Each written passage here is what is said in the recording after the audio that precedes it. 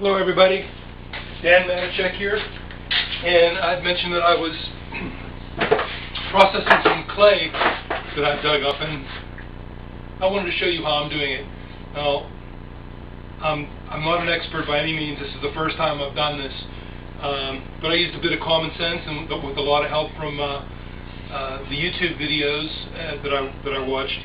Simon Leach has one about processing dug up clay. And when he talked about it, I thought it was a really good idea. And I actually already had clay that I dug up a while ago. And the first thing I did was to dry it out. I knew you had to dry it out.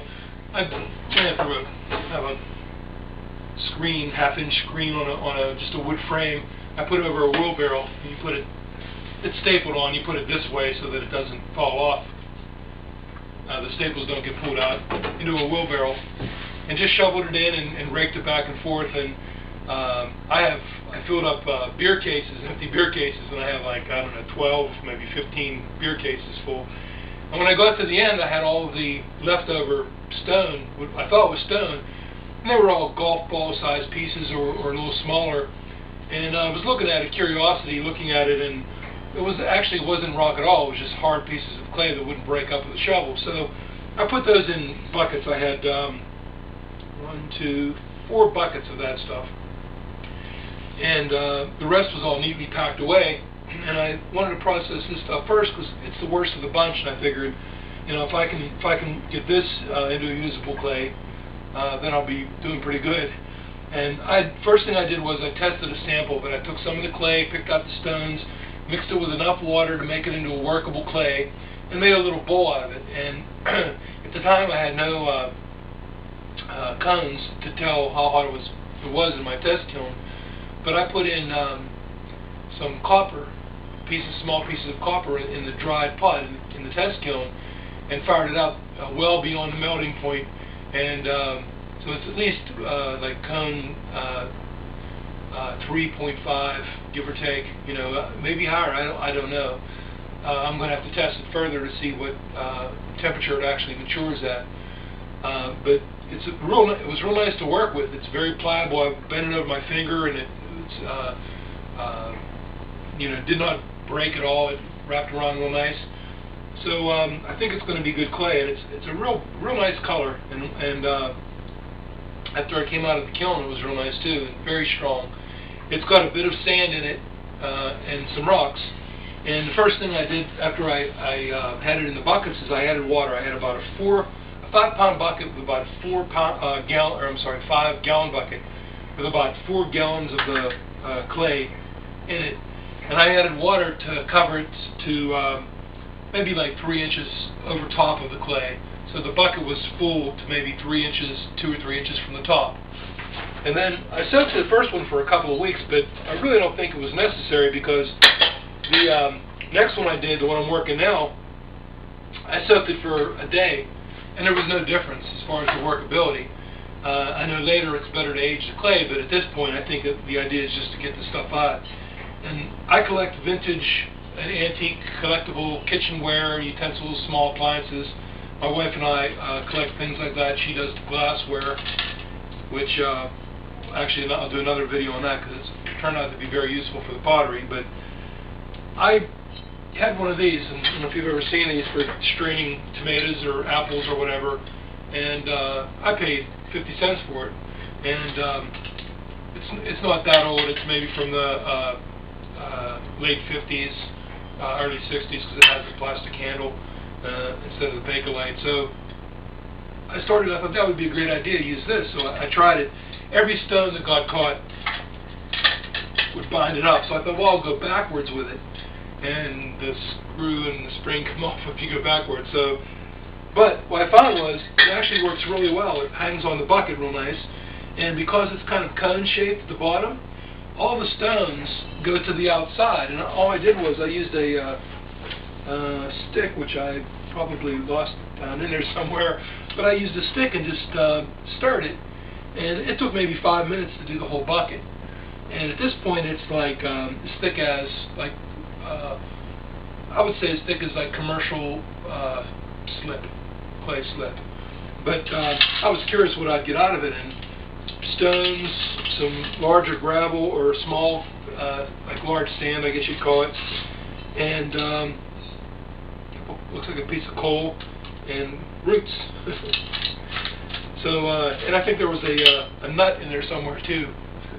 But that's what I got out of it from that whole bucket. So it wasn't too bad.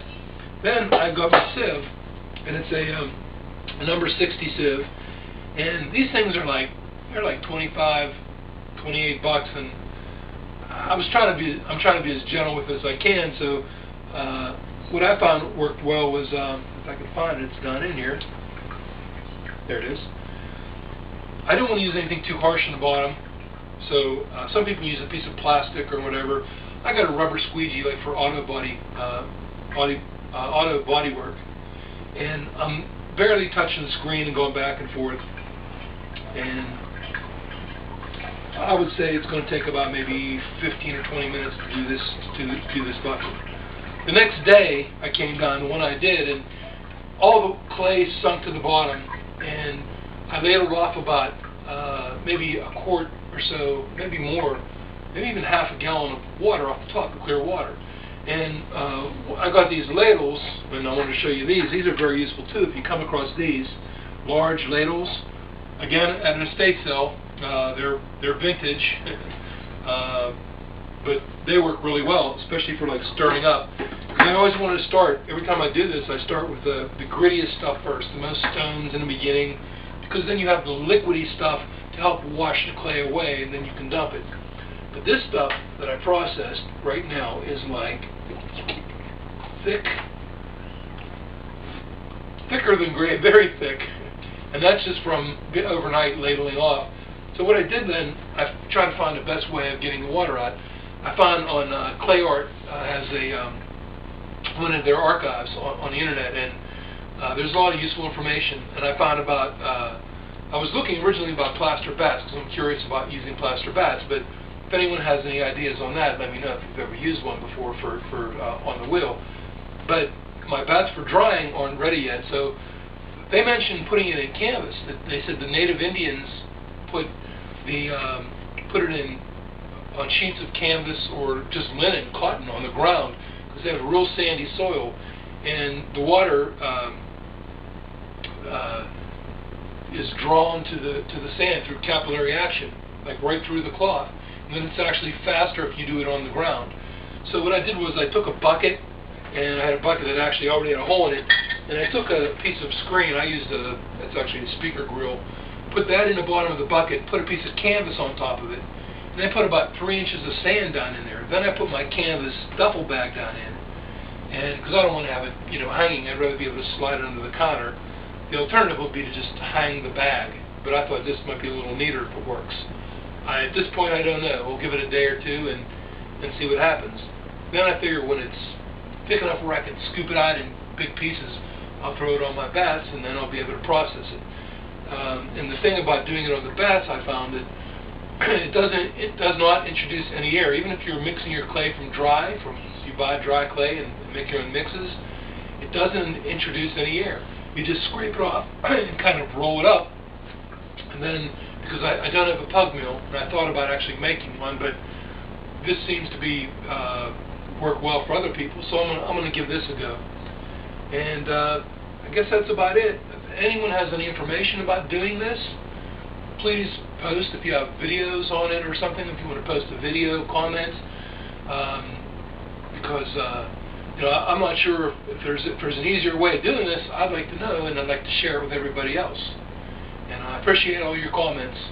And this has been a lot of fun for me. I enjoy doing this. It really helps the ideas, that are in my head to come out and become reality. So thanks a lot. And not doing any pottery tonight because of my sore finger, but definitely tomorrow. Take it easy.